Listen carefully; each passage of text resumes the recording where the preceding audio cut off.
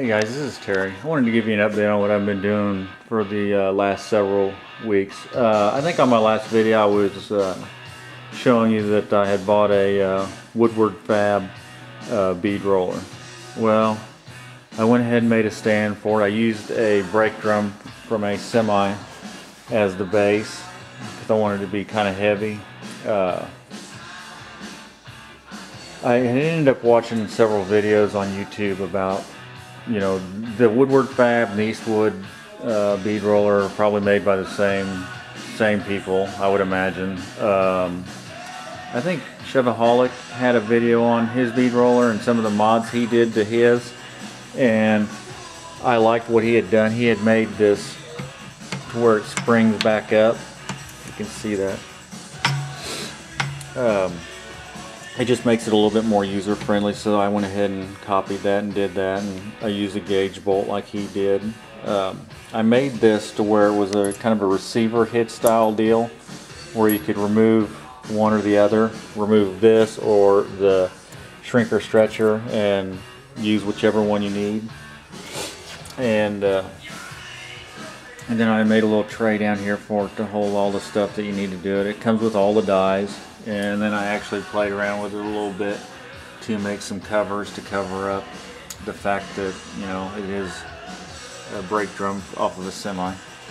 So anyway, there's that. I had bought that bead roller for doing more than just one deal, but the main reason why I bought it was to build this pod in here for my ignition switch.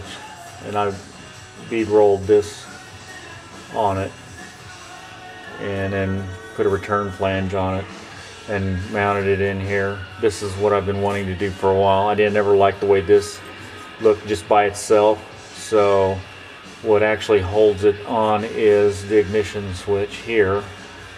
Then I picked up a couple mounting points up here to hold it in place, and it makes it look a lot better, I think, and it'll get finished out with the same paint details as the dash.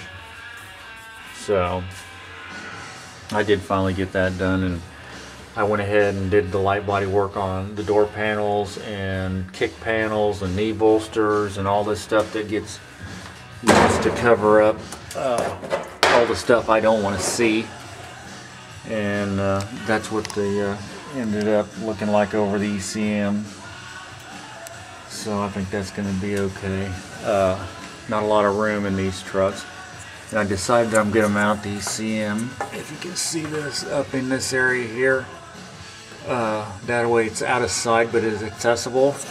And this circle here is going to be for the check engine light. This is first generation, so when you code scan it you have to count flashes. So that's why I'm putting them next to each other, to kind of make it easy. But yeah, I got all the kick panels primed and everything looks pretty good. It's kind of nice to put some primer on some stuff, we'll say that. Getting ready to start the headliner. Now the headliner is going to be a two-piece deal, and it's going to be split right here across the truck and stop right here on this panel. This will be painted from here down. This will be headliner piece number 1, which will stop here up at this beam here, and then headliner piece 2 will pick up here and go to here. And then I'll make some stuff to finalize these areas here out and down in through here, this area. I'll have to make something to kick over and over. I've been doing a little bit of research on this. I'm going to overlay this over the cab. And I got this mat given to me several years ago, and it's really a thin mill of fiberglass. But what I do like about it is formable to what I'm doing.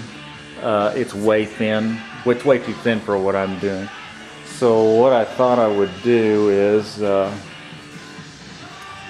lay up. This is a single layer of that glass right here, and I think that's way too thin. This is a double layer, and it's better I think what I'm going to do is make my foundation out of 3 wet layers of this. And when I'm going to say 3 wet layers, I'm talking resin, glass, resin, glass, resin, glass. And that'll give me a good base foundation for coming back and abrading it and putting something a little bit more substantial behind it after I get the initial shape that I want. There's going to be a lot of body work and stuff involved with it, so I guess it doesn't really matter. It's going to take a little while to do it because of the dry times. This actually right here is a test just to see how thick what this actually would look like, which is this, when it was laid up. And this plastic here, this plastic is actually a car bag. This is a 3M car bag, which you put on over your car when you're doing like maybe a fender and you're not taking the whole thing apart. I wanted to see if the chemicals would burn through that. I know paint doesn't and clear doesn't, but I wanted to make sure that that resin didn't have something in it that would burn through it. And it doesn't. It worked really well. So, and I'm not even going to use wax paper. This was just another test to see what how wax paper would react. We use wax paper at work on the resin that we use at work, and it's called epocast. It's a lot thinner.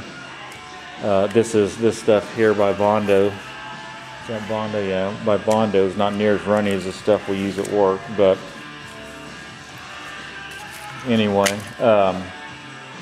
I have a triple beam scale that's in grams, and in order to kind of ease the mixing process of this, I had Julie go down and get one of these Harbor Freight scales. What I like about this scale, it has the tare feature where you can set your cup on it and hit tare and it'll zero it out. So then you're not having to worry about the weight of the cup. All you have to worry about is the contents that you're putting in there. Like if you're doing 50, all you have to worry about is hitting 50, not 50 plus the weight of the cup. So that makes it a little bit nicer in my opinion. You know, and it was only 20 bucks. You bag it so you don't get shit all over it. I mean, there's no reason why it can't, you know, look as good for the whole time that I need it or have it. So I don't think I'm going to use a paint cup. I think I'm going to use a little something different than that. I think maybe a red Solo cup or something like that. Something, paper cup, something along them lines that I can just throw away so I don't have to clean this out. Because acetone's around, what, $17, $20 a gallon by the time you, or depending on where you buy it at. So I don't want to waste a bunch of acetone cleaning this cup every time. So I'm going to get some throwaway stuff for that. So anyway, guys, that's where I'm at. That's what I've been up to. Yeah, I really like the way the ignition switch looks now that it's just not, that thing's just not just hanging down there in front of God and everybody. But anyway, guys, that's where I'm at. Thanks for watching. Bye.